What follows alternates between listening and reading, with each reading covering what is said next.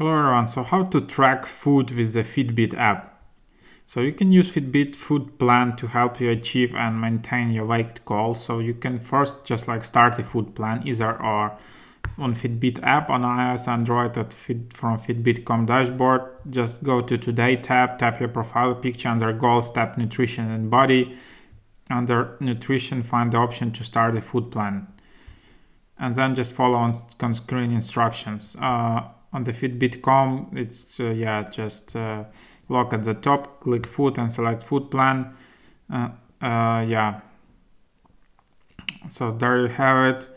And then when you set it up, you will define your daily calorie deficit target, and then you can log in food to Fitbit app. Just click on tap on Today tab, tap the plus icon, search for food or create custom food, enter information and save.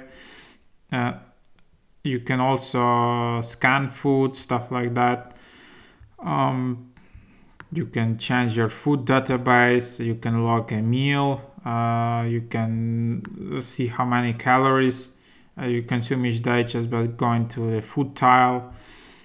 You can edit your food plan, and then you can delete your food entry in the Fitbit app. So that's that basically. So it tracks your calories and it tracks the food you consume, and this way it has kind of like a calorie deficit and food plan. So this is like a super nice exercise you can do with Fitbit.